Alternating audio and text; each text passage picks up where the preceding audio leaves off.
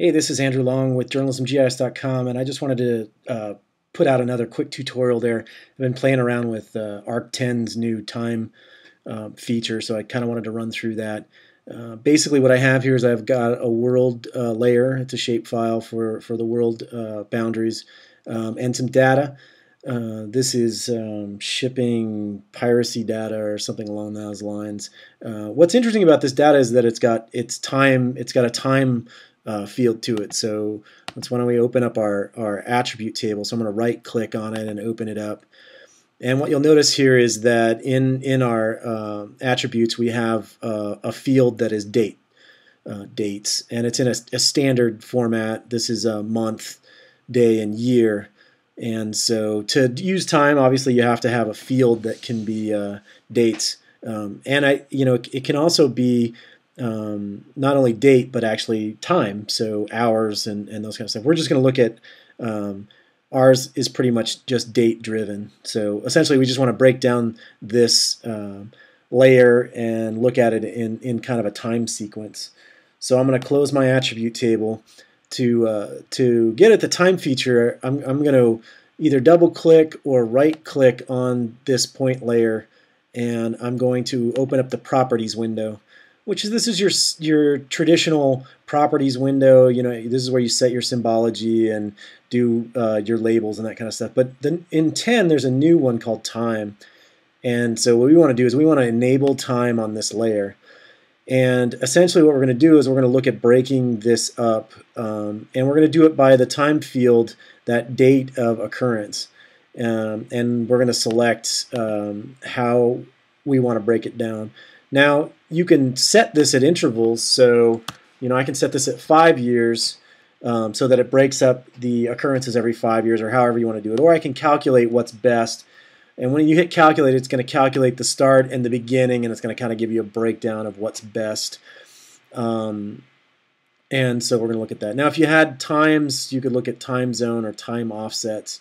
One thing that we are going to click down here is display data cumulatively. And what this is going to do is when we look at it in a slider, it's going to add each interval to the one previous. Now, if you turn this off, you will actually be able to look at the data points that fill that 2-year or 5-year interval. So this is kind of important to decide how you're mostly looking at your data and how to visualize it. So I'm going to hit OK, and what this done is it's actually made this layer time enabled. And so what will happen is up here in my toolbox up here, there's a time slider, so I can open the time slider. And when I look at the time slider, it's going to give me a couple of things. It's actually broken down this data in intervals by 2 years.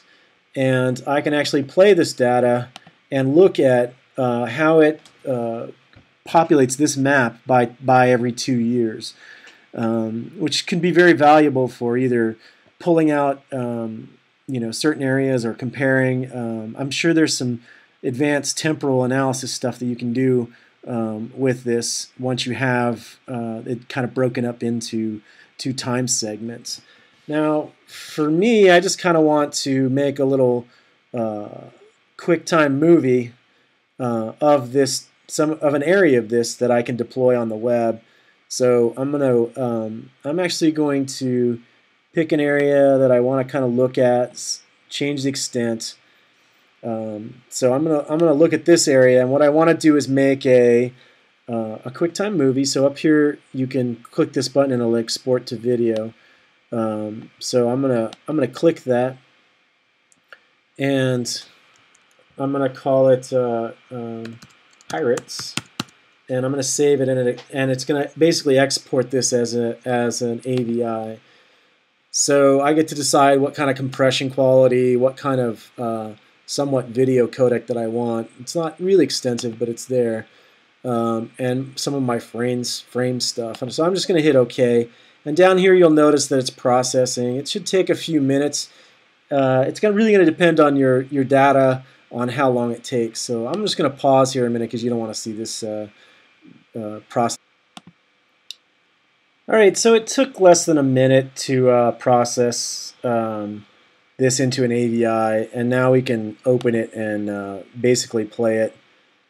Now, one thing you could probably do with this is you could import it into Final Cut Pro. Since you know that each segment is 2 years, you could add a date down at the bottom. There's other things you can do with this. This is just a quick tutorial because I just wanted to show you a little bit about how it breaks it up. I think the advantage to once you can break something up into temporal layer, a layer into like temporal sections, I think you can do some analysis and some things with it. So I'll be looking more into those type of things that you can actually do with that. But this is just a quick look at how to do this. And thanks for watching. Bye.